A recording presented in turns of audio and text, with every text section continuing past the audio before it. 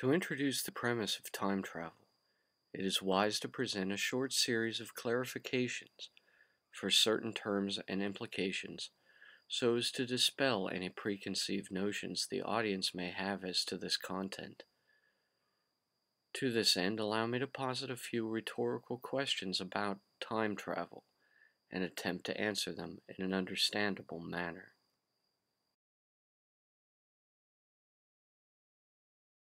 Time travel is, by literal definition, the motion of a person or object from one point in the space-time continuum to another. This can occur in any number of different ways, including motion through space instantly, or in zero time, motion through time without changing location in space, motion in both space and time at once, or else becoming stationary and experiencing no motion of space or time at all. Because all matter-energy in the space-time continuum is in constant motion, we are all, technically, time-traveling, always. Time keeps passing through us even while we are relatively stationary, only in a single, constant direction called the standard arrow of entropy or time. Thus, this single ubiquitous direction of universal motion for all objects combined is considered the Hubble constant rate of universal expansion and approximated to be, on average, around the speed of light, or c. This constant rate of omnicosmic motions in a single, seventh, and otherwise physically impossible direction signifies time as momentum or acceleration in 1/2 of a fourth spatial dimension, a full dimension being a scalar pair of opposite directions. Our present cosmos has 3 spatial dimensions, each a pair of opposite directions, such that height equals up and down, width equals left and right, and length equals front and back. But it is also expanding homogeneously in a 7th direction, along the standard arrow of time. Modern astrophysicists debate whether there is merely empty void into which our cosmos is expanding, or some strange attractor of exotic mass beyond the speed of light that is pulling our cosmos outward. Some speculate it is gravity from a cosmos beyond our own. According to modern string theorist quantum astrophysicists, our cosmos as it formed from the Big Bang and as it exists now is only one possible format for such a cosmos that could have arisen at the beginning of local universal time. Others may also exist.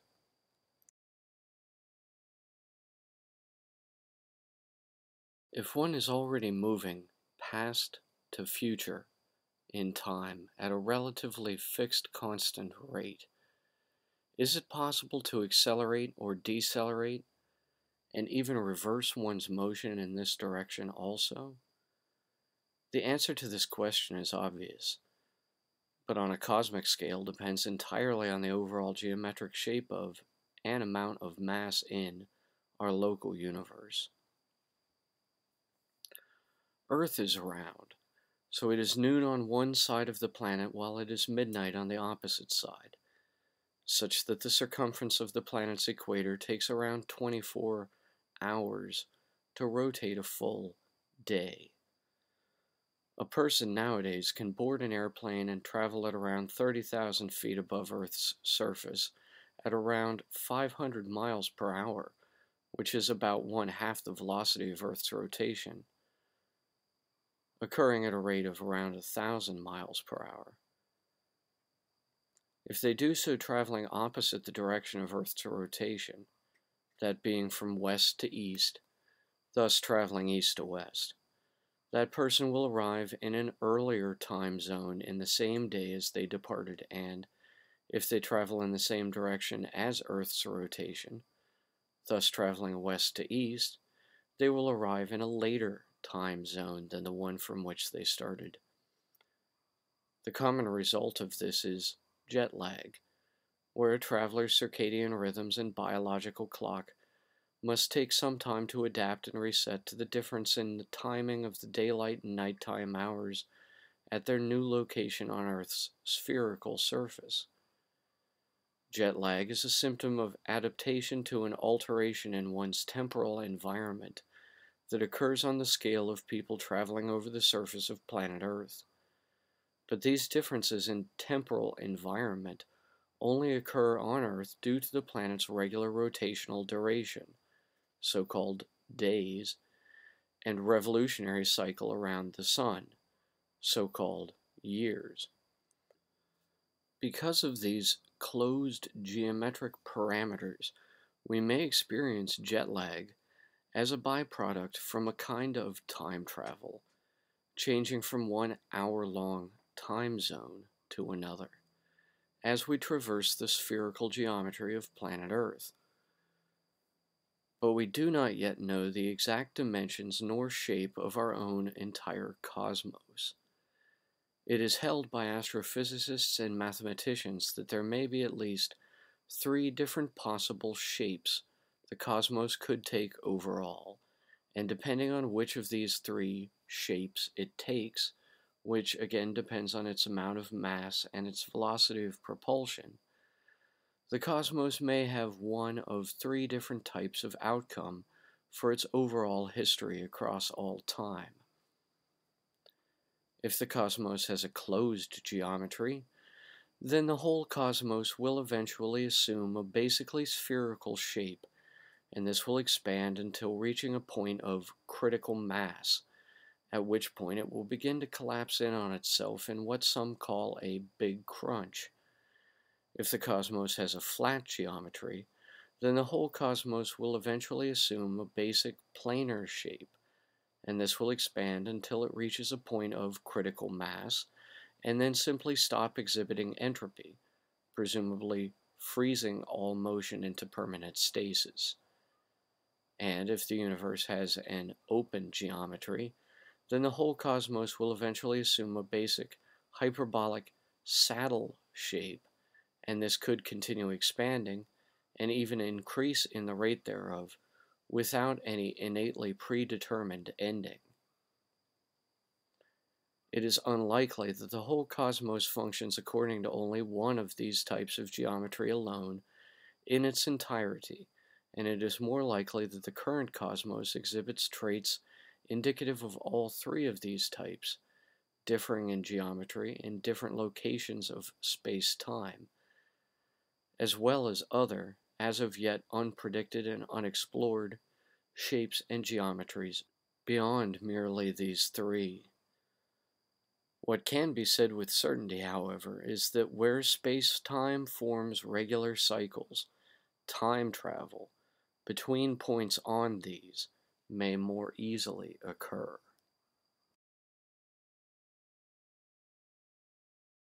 Consider point A in space-time as coordinates A1, B1, C1, T1 for its location in 3 dimensions and in time, and point B in space-time as coordinates x1, y1, z1, t1, some distance away from point A, but occurring simultaneously to point A within the same physical cosmos. Say you wanted to travel from point A to point B, leaving point A at time 1 and arriving at point B simultaneously at time 1, regardless of the distance in space between points A and B. This is popularly called folding space-time, which can be done in any of a variety of patterns if one can generate a strong enough gravity wave to attain hyperspatial speeds without destroying themselves and or their surroundings in the process. To attain hyperspatial or faster than light speeds may be accomplished in a number of different ways as well, such as, at least, quantum teleportation via a wormhole, or a gravitational engine, aka a time machine. It is not thought a traversable wormhole would necessarily require a vessel to protect one's body, such as a time machine provides, although it is hypothesized that to stabilize a wormhole long enough to step through it would probably require some kind of very high energy device to accomplish. Hyperspace, the energy field outside of and beyond local universal light speed, may provide near zero resistance and friction, but it is generally thought that to weather the inertial distortion on a person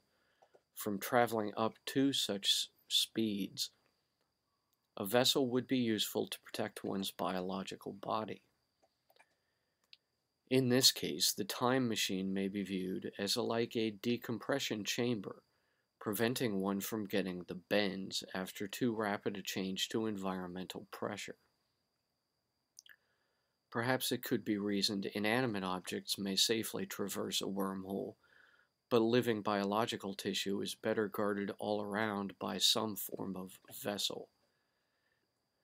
In theory, inside this vessel, one may retain their own innate inertia while traveling at near relativistic, light, and even hyperspatial speeds. Anything or anyone's innate inertia, that is, its condition of being relatively more mobile or more stationary, constitutes an open temporal lock, that is, the inertia of the thing or person and that of their surrounding environment are the same. The individual's temporal key, their inertia as an object of matter, or to the extent they are energetic, their innate soul or unique personal electromagnetic energy field, and their environmental temporal lock, the temporal cycles of their area, fit and thus form an open position. However, when this key is removed from this lock, not only must it adapt to fit a new and different temporal lock, but the lock it used to fit and that was formerly open to it closes. If one changes their temporal lock, one must change their own temporal key to fit the new lock. And if one wishes to return, one must change their own key to what their former lock has by then become. This inertia, or key itself, is innately more stable than the environmental lock, as the environment changes constantly at a much more rapid rate than the individual can usually adapt to it. The summing of all this amounts to entropy, the lagging of the key behind the lock until the lock has changed so much the key, even if relatively unchanging itself, no longer fits. From the 1600s Enlightenment era writings of Isaac Newton came the long-held concept of absolute or invariant time, the premise that behind all motions of matter and energy remained a fixed, inviolable, and unmoving vacuum or void, and that this remains still and motionless for the entire duration of the cosmos's existence. By the early 1900s, this notion had been transferred onto the concept of ether energy or vacuum energy, which a young physicist named Albert Einstein proposed was also constantly in motion itself, however, at the microwave background radiation velocity of c, the constant rate symbolizing the speed of light or the speed of a photon in perfect vacuum, equal to 1 Planck distance per 1 Planck time. An early example of time variance, as opposed to invariant or absolute time, was allowed by Einstein's relativity principles of 1905. Time dilation was posited as possible, such that, as in the twin paradox, a person traveling in space at near relativistic speeds will age slower than a person who remains on Earth, and likewise, due to the relativistic equivalency and effect of acceleration and gravity in vacuum space, a clock sunk deeper into a gravity well or a core centralization of the force of gravity, such as, in an extreme case, a black hole, will tick slower than another identical one kept further away. Time, as a measure of inertia, changes relative to location in space.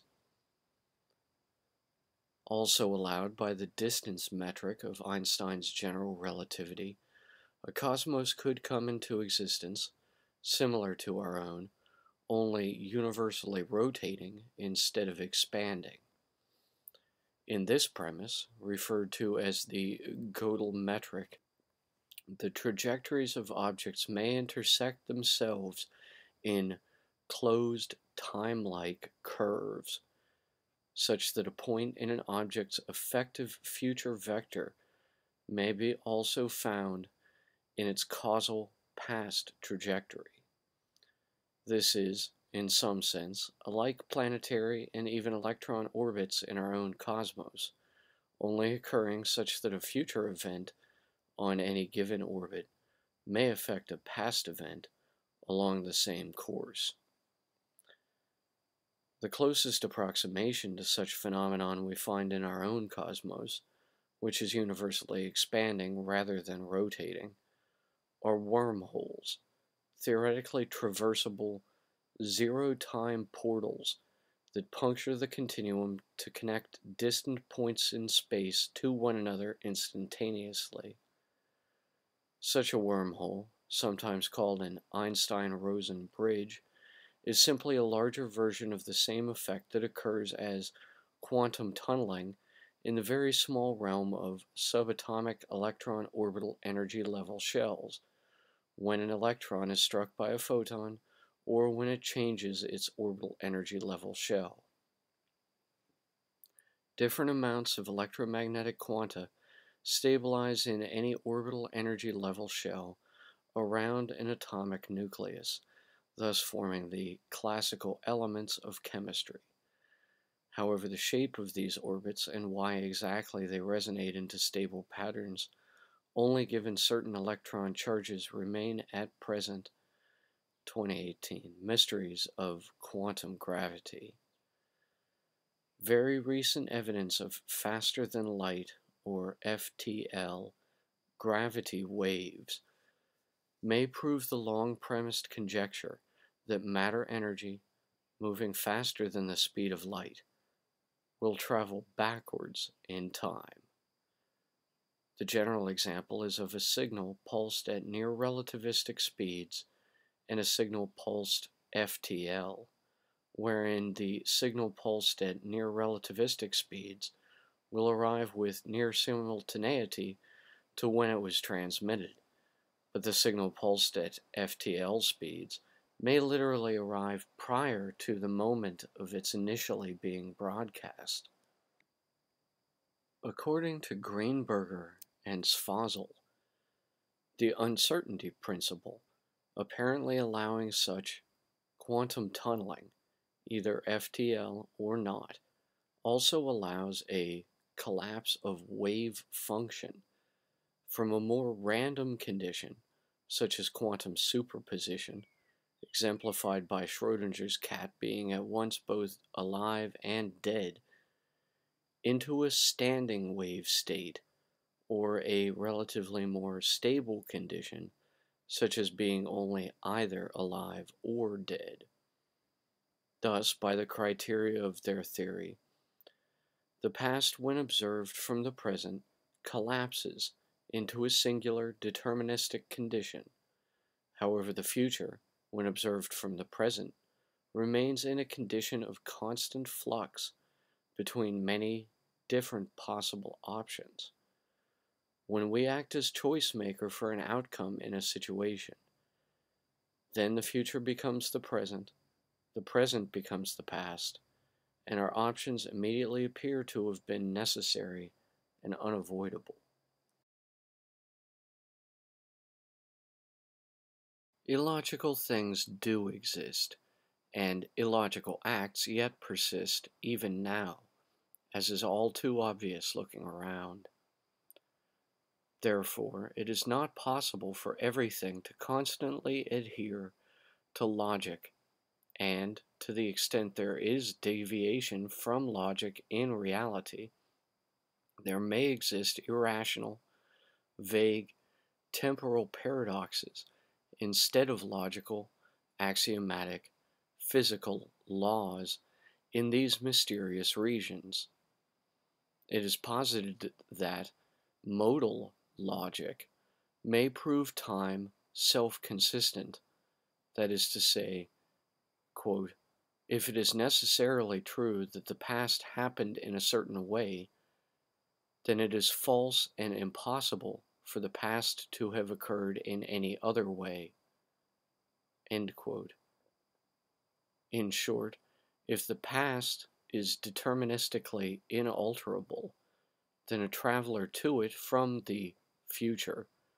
could only behave while in the past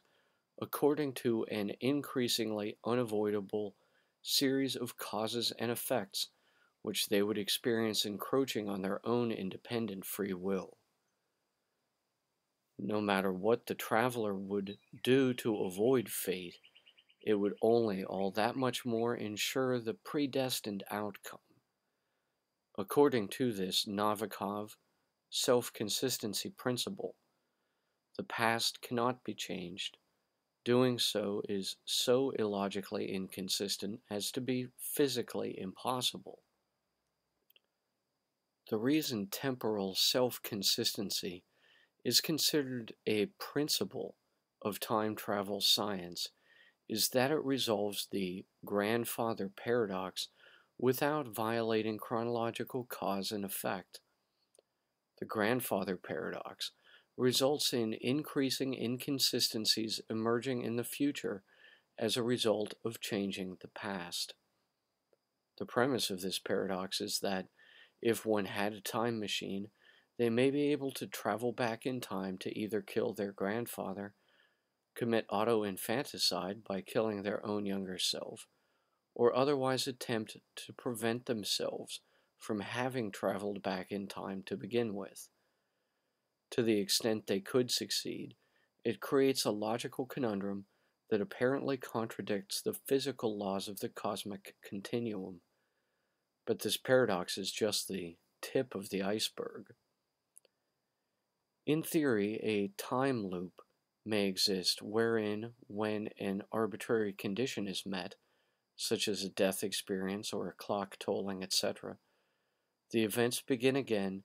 with one or more people retaining the memories from the previous loop.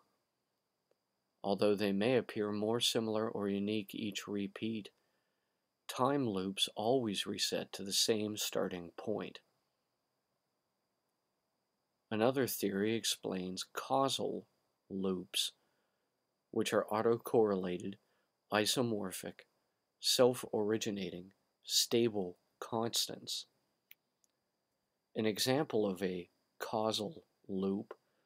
would be a billiard ball striking its own past self and directing its course into a time machine or wormhole that ejects it so that it strikes itself and directs its course into the time machine or wormhole, etc., etc., etc., ad infinitum.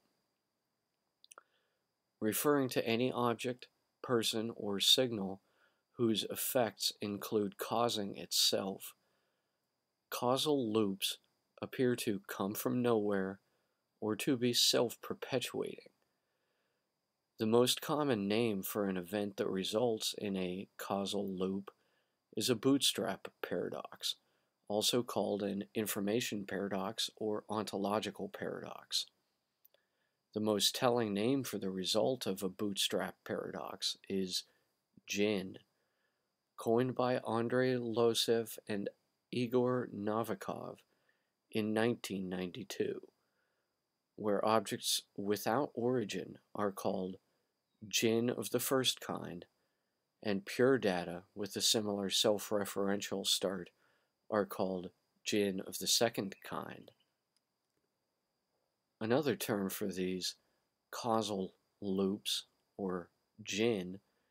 is closed time-like curves, or CTCs, so called for being the result of a usually straight timeline becoming warped into an isomorphic knot. Stephen Hawking's 1992 proposal of a chronology protection conjecture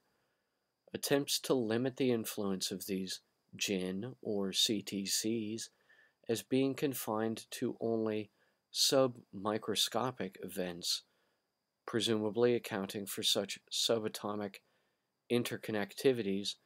as proposed by the Bohm interpretation, including quantum teleportation, quantum tunneling,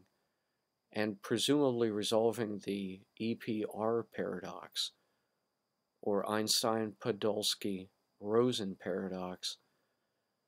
for the effect of quantum entanglement that Einstein called spooky action at a distance. Along similar trajectories, in 1991, David Deutsch proposed that a time traveler into the past, whom causes change there, would fall into a form of parallel timeline or alternate dimension type of scenario, modified from Hugh Everett III's many worlds interpretation, or MWI. However, such a time traveler whom altered the past would, themselves, maintain a self-consistent personal timeline, thus allowing the Novikov self-consistency principle and the chronology protection conjecture to account for any extra energy this generated, which would otherwise violate the second law of thermodynamics, as being absorbed back into a primary or mainstream world line. For this reason, the interacting MWI of parallel dimensional timelines that could be exchanged for one another through a time travel or CTC type of event, although probably validly accurate when combined with Hawking's premise that antitemporal events can only occur on the smallest size scales, remains relatively unexplored since.